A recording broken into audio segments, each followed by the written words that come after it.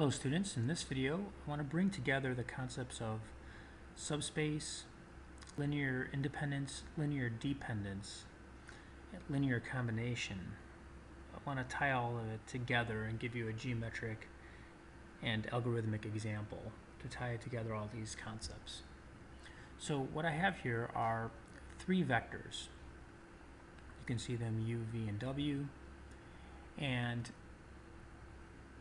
what I'm going to do is I'm going to write w here as a linear combination of u and v. Now you might have seen this type of thing before in previous videos that I have done. So I'm assuming that you understand or you've seen those examples in previous problems.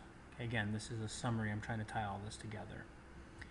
Now what we did there was we solved this system of equations. We thought of this linear combination here with these parentheses designating the unknowns. We thought of this as a system of equations, and we wrote it as an augmented system.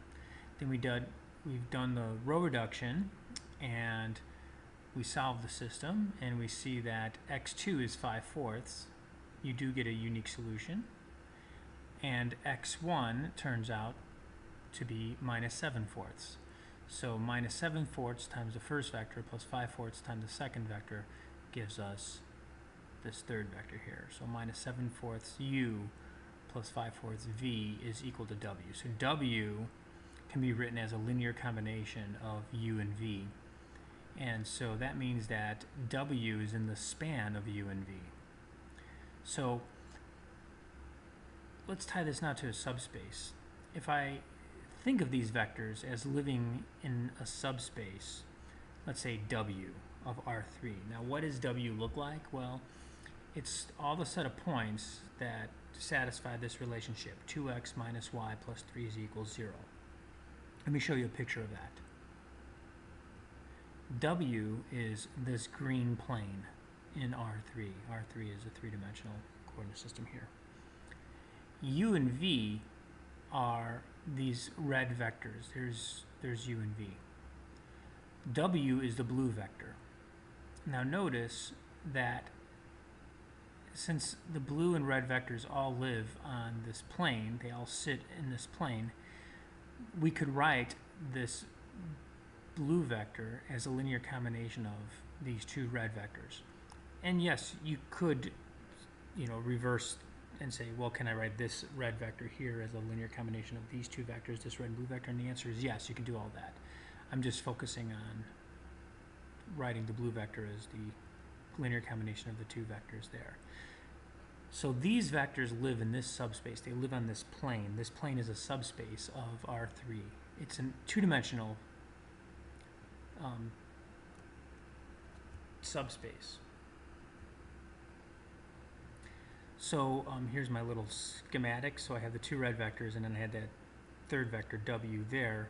And what we did is we rescaled the vectors. So we changed the direction of one vector, rescaled it, rescaled the other vector, and we used the parallelogram law and showed how if we just multiply this vector, change its direction, and rescale it. So you're just multiplying it by a scalar. You can't rotate it. You can't lift it off the plane. It has to still stay on the plane. So the only thing you can do is multiply it by a number. Same thing with this vector. The only thing you can do is multiply it by a number. Then, just like solving systems of equations, the geometric interpretation there is that you can now create a parallelogram that this vector is a diagonal of the parallelogram whose sides are the rescaled vectors here. So the parallelogram holds in this plane, and W is a subspace of R3. So that's what it means to be in the span. It just means that this vector can be written as a linear combination of these two vectors. And for these vectors to live in a subspace just means that they all live in this plane, and they can be written as linear combinations of one another. Now let's push that concept a little bit further. These vectors, u and v, are independent. You can check that by writing this linear combination. So I have c1 times u plus c2 times v is equal to 0, and if the only solution to this system of equations is C1 is 0 and C2 is 0, then these vectors are linearly independent. So I write this set of equations here as a matrix equation and write that as an augmented matrix. I do the row reduction, same row reduction I did up here, except I have 0 on the right hand side. And then we see that C1 and C2 both equal to 0 is the unique solution to this system. And so that means 0, C1 equals C2 equals 0 is the only solution that satisfies this system of equations. So by definition, that makes these vectors independent of one another. What that means, let's go back to the geometric interpretation. That means that while these vectors do live on the same plane, so in R3, they're dependent. Okay, so that's the subtlety you have to be careful of. In R2, in this subspace W, they are independent. So vectors can be independent in a subspace, but dependent in the full vector space. So be careful of that. So see how they're independent because they can form a parallelogram in the plane, but they're dependent because they live on the same plane in R3. So they're independent in W, but dependent in R3.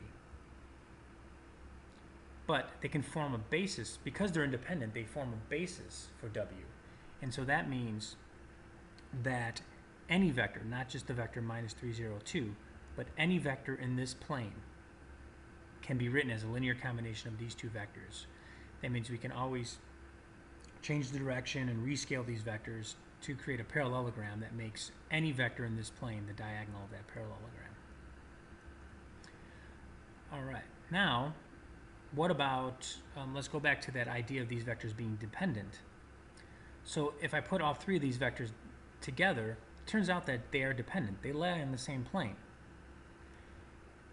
And that means that they can all be written as linear combinations of one another within this plane if I put all of them together.